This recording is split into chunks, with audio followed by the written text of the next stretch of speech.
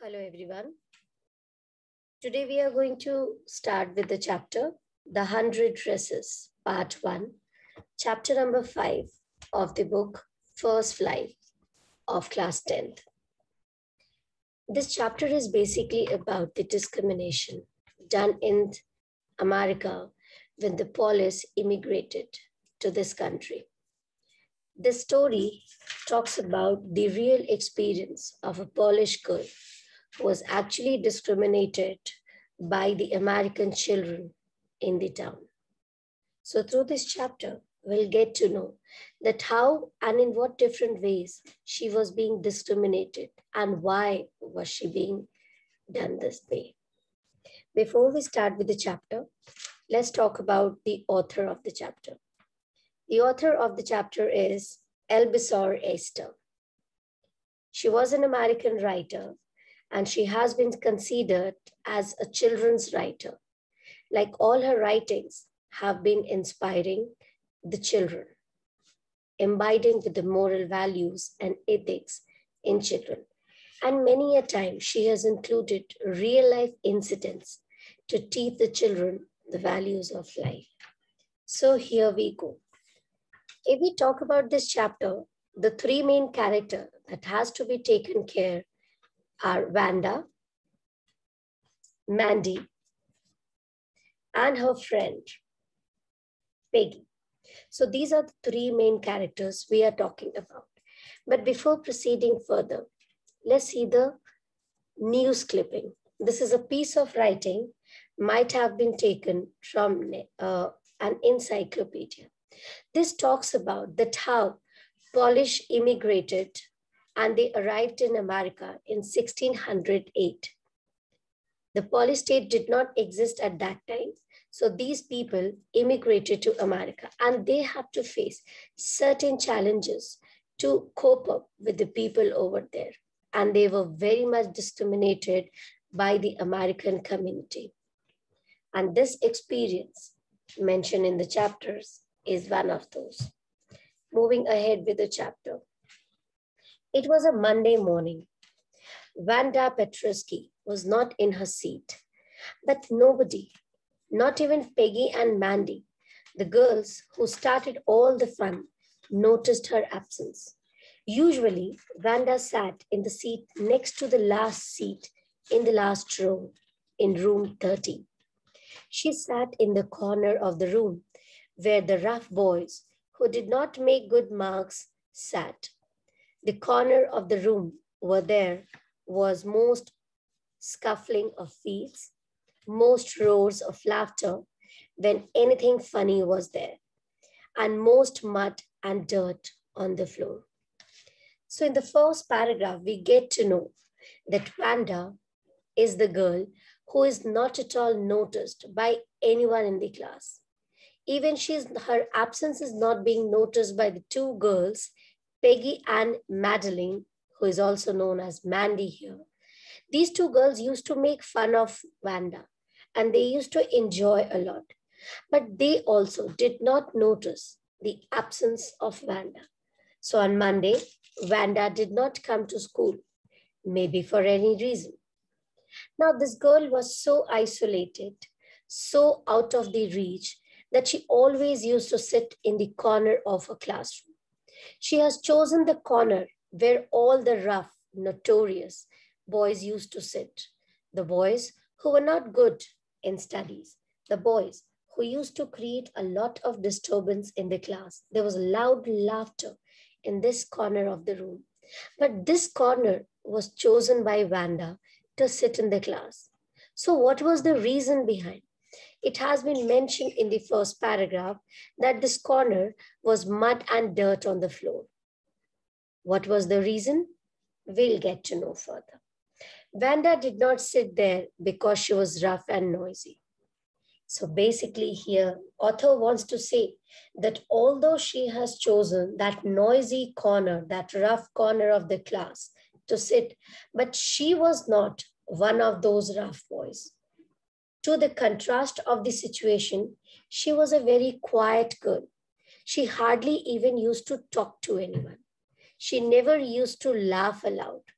Yes, it generally happened that when someone used to make fun of her, she used to give a crude sort of smile, a smile which she is not interested at. That smile was not actually real because she was giving a smile to the sarcastic statements being forwarded to her by the children of the class. So she was a quiet girl, but she has chosen that corner. Maybe because she don't want to be noticed. She don't want rest of the children to reach her and make fun of her. She was not having much confidence to face the class. She was not very intelligent. She was not very presentable because she belonged to a poor family, an immigrant family. Nobody knew exactly why Wanda sat in that seat, unless it was because she came all the way from Bogging Heights and her feet were usually caked with dirty mud. So finally, we get to know that Wanda used to come from a Bogging Heights place, which was not very much well planned. And it was such a muddy place that there used to be a thick deposit of mud in the sole of her shoes. And that used to make that corner of the class muddy and dusty. So she used to sit there. But no one really thought much about Wanda. Wanda was someone who was always absent in the class, physically. She might be present, but anybody hardly noticed her. Once she sat in the corner of the room. The time when they thought about Wanda was outside of school hours. So school hours are when the study starts in the morning until the time it ends in the afternoon. So during the school hours, none of her classmates were ever looking after her or ever talking about her. They only used to talk about Wanda either before the class started or after the classes gets over. So she was an extra thing to be discussed. And they never used to do something right with her. They never used to spend good time with her. But 2 or 3 or more students used to stand together and they used to make fun of Wanda. Then sometime they waited for Wanda to have fun with her. So here having fun with her doesn't mean that they used to enjoy along with Wanda, but they used to humiliate Wanda and they themselves used to have fun. The next day, Tuesday, Wanda was not in school either, and nobody noticed her absence again, just like the yesterday. But on Wednesday, Peggy and Maddie, who sat down front with other children, so these 2 girls were very intelligent. They used to sit in front of the class, and they were very much attracted and noticeable by everyone. Okay, so here, Peggy was the most popular girl in the school. The first reason was she was very pretty. She used to wear pretty clothes and her hairs were curly. Maddie was her closest friend. So these 2 girls were very much known to the class. So why Peggy and Maddie noticed Wanda's absence on Wednesday? Because actually they got late due to her. But how? They were waiting before the class started for Wanda to make fun of her, but she did not turn up. So because of this, these 2 girls, Peggy and Maddie, got late to the class, and then they realized that Wanda was absent in the class for past 2 days.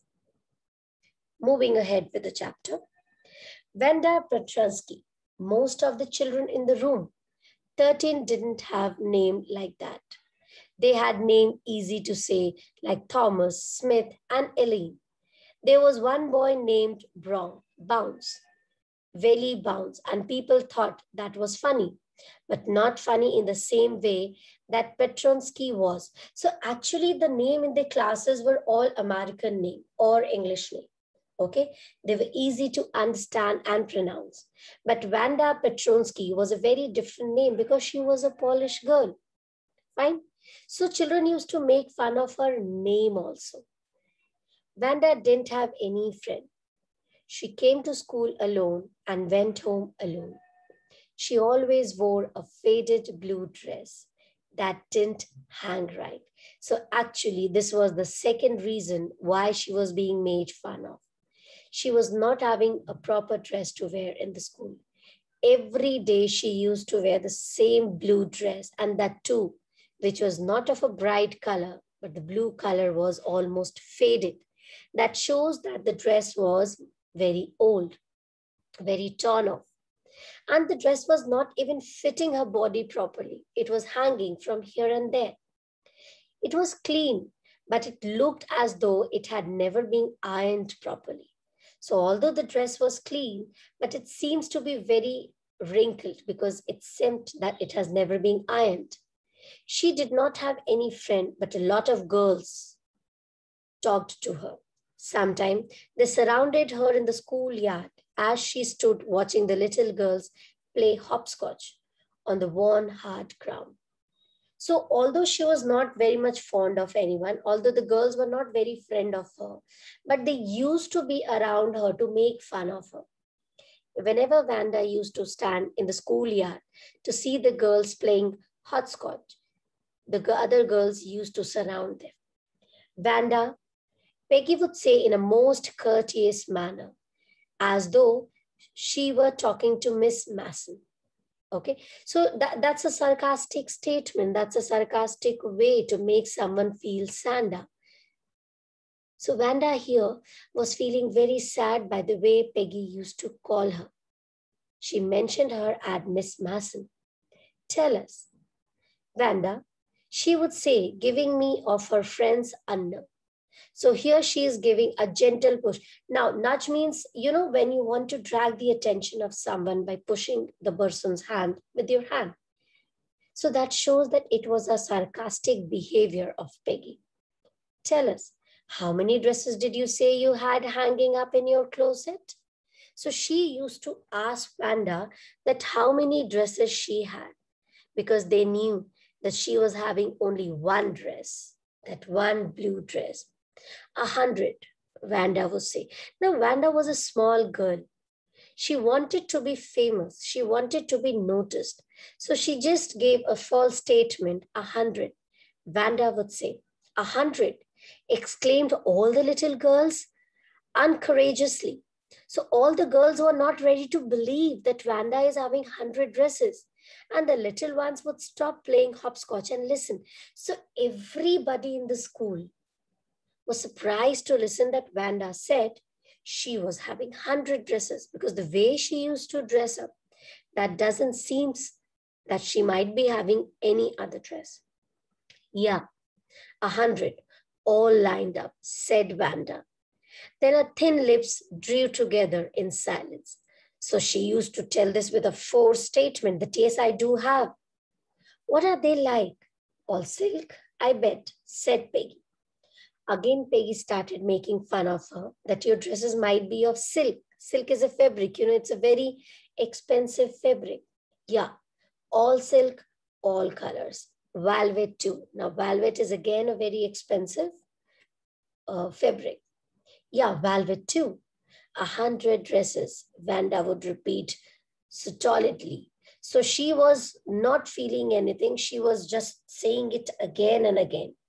All lined up in my closet. They would tell, let her go.